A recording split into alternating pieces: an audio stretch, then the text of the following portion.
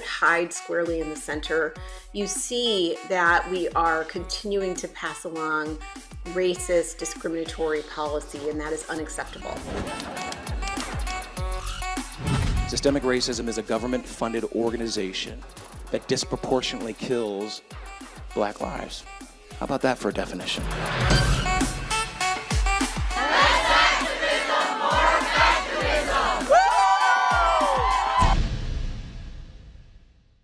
Hey Pro-Life Con, I'm Ryan Bomberger. And I'm Bethany Bomberger. And we're the founders of the Radiance Foundation, a life-affirming, nonprofit, factivist organization. Right, where we believe that very crazy notion that every life, whether it is planned or unplanned, has purpose. You know, it's great to join you on this powerful day as hundreds of thousands are gathering right here in the nation's capital for the annual March for Life. Yep, despite the vaccine mandates, everybody's coming out, and we are joining millions in their own cities across the country because we all believe that this is the year that we abort Roe. Okay, so with that in mind, we want to give you the top 10 reasons to abort Roe. Absolutely. Okay, so number 10. So we can stop being like North Korea and China. Do you know that the United States is as extreme as those oppressive regimes when it comes to abortion?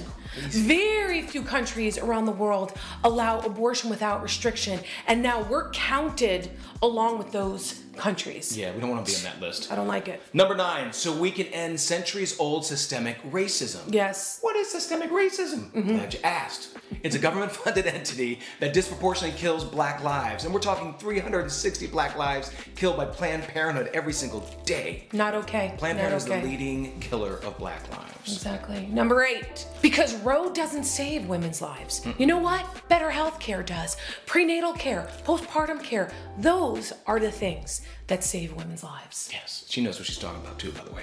Number 7, so that fathers can be equal. Yeah. You know, men have no say in the protection of the lives that they help to procreate. Can we all just go for some equal protection under the law? That's what I'm about. Hashtag bro life. I like that. Okay, number 6. So there can be less post-abortion trauma for women and men. Because Roe not only kills, it causes lifelong suffering for those who believe the lie. It's heartbreaking. Come on. Number 5, so that taxpayer dollars can support life. Yes, enough sending $500 million annual taxpayer dollars to Planned Parenthood, and instead reallocate these vital funds, which are our money, to real health care, pregnancy centers and parenting support, adoption grants, and more life-affirming options. It's good, I like that one. All right, here's number 4. Because abortionists need real jobs.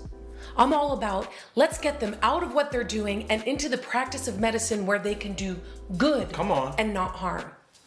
I'm all about that. Number 3, because churches need to step it up.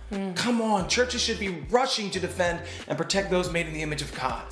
They should be fulfilling their biblical mandate. That's what we should be doing as the church all the time. Yes. Evil flourishes when churches are silent and passive about injustice. This will push them to have to really move into that place, that landscape. All right, number 2. How about so no woman dies inside of a Planned Parenthood? Yeah. Or any other abortion mill for that matter? Hundreds have died since Roe, but they've been deemed acceptable collateral damage to a reckless and unaccountable abortion industry. Sheesh, that is the truth. And the number 1 reason to abort Roe, which actually needs no other reason, honestly, is number 1, so we can abolish abortion. Yes, so we can end killing innocent lives. 64 million, babe.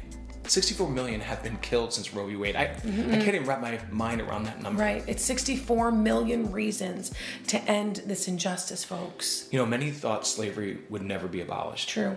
Many gave up, but yet there was that remnant that didn't give up, and so here we are, and I'm not a slave, and I'm really glad about that. I like that. So someone never gave up. And neither can we. Right, let's stand together, folks. Let's stand together so that we can abort Roe.